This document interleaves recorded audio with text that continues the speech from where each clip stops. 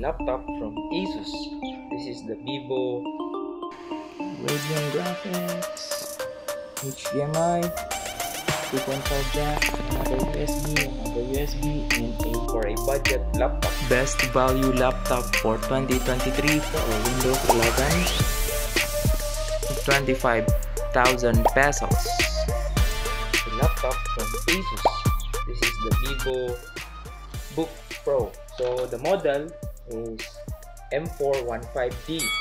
So which has a Ryzen 3 processor, then an 8GB of RAM, and a 14-inch laptop. So napaka-lightweight, good for students that are looking for a budget laptop. So Ryzen 3 is capable enough for mga Microsoft applications and light video editing. Okay, so the resolution of this laptop, so as you can see, space gray yung parang kulay niya, and napaka-liit. Okay, this is from ASUS. The famous, so ganito lang yung box niya nung dumating siya, very compact. So 14-inch yung laptop. Then yung AC cord niya, tsaka yung manual, yun lang yung nandun sa box. So ito yung ganito yung ano niya, AC adapter, which is a standard na power cord sa mga laptop. So ganito yung connector niya. Ito. So ito lang yung laman ng box. Yung manual, yung laptop, tsaka yung AC cord. Then for the laptop, meron siyang power port para sa adapter. Then also option is a Type-C. So very important na yung meron tayong Type-C connector for the laptop, kasi pwede siyang power or pwede siyang USB. Then another is a HDMI port, standard HDMI port for the display or any application using HDMI. Then another is a USB port, one USB port on the left side. Then on the other side, meron siyang lock sa laptop, 2 additional USB port, and a headphone jack to support the sound card. Then no other ports than the speaker holes. Then yung processor niya, meron siyang fan dito, then another exhaust dito. So napaka-lightweight niya, more of a plastic build. So careful not to drop it because hard plastic siya. So yun. Then upon opening, napakadali i-open. So ganito lang yung connection niya. So Windows 11 meron na siyang trial for the Microsoft 360 application. So Windows 11 Home Edition, yun. Tapos yun, Ryzen 3 na yung processor, 8GB of RAM, and enough na siya for this 2023 application. Browsing, research, you can do. Enough na siya yung memory. Tapos yun, napakaganda. Yung keyboard niya naman is plastic. Then yung display, maganda yung display niya. So check natin. Okay. So yung display niya is 1366 by 768 at 60 Hz yung refresh rate. Napakaganda ng laptop. Tapos malaki na rin yung touchpad niya.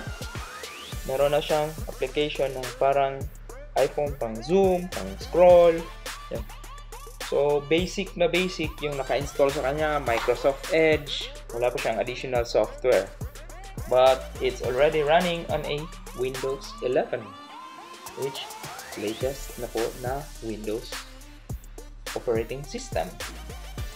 Then meron rin siyang Wi-Fi na napakaganda na niya. The SSD is 128GB. Then also for the RAM is a 8GB of RAM.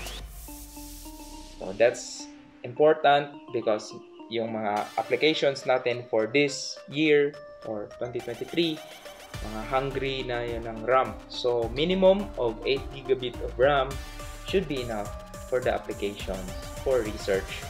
And kung gusto nyong mag-install ng mga apps, although 128 GB lang siya, SSD naman. So, napakabilis siyang mag-boot up, tsaka shutdown. So, enough na po siya for students. Then, budget-friendly price po siya for around 25,000 pesos.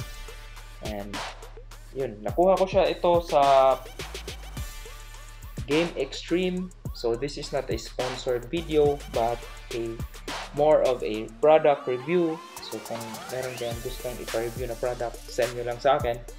Check natin yan. But, for my conclusion for this laptop, the ASUS Vivo is good enough and quality wise, okay? Yung price niya, price range is napakasulit. So, watch out for the sale. Baka makuha nyo pa yung mas mura nito. Okay? So, malaki na yung ano na niya. Meron na rin siyang camera. Okay? So, ito lang yung pinaka-basic na laptop. But, good enough. Mura na rin from a quality brand, ASUS. So, good guys. Good job. So, M415D8 yung model niya. So, Ryzen processor. Meron rin siyang Intel na processor na katapat. Mas mura ng around 500 pesos. Pero, 4 GB lang yung RAM niya doon. In which, Ryzen na processor, medyo RAM hungry kasi to. Kaya, okay na rin yung 8 GB of RAM. No need to upgrade in the near future for this laptop. Okay? So, yun. Naka-sealed siya. Turing, ano. So, huwag kalimutan, ASUS Vivo. So, kung nagustuhan niyo yung video na to, paki-share na lang po if nakabili rin kayo ng laptop na to, kung anong naging experience nyo sa laptop na to. Para, ano rin din, makita natin yung performance niya. Pero for me, for now, enough lang to. Okay? So, see you!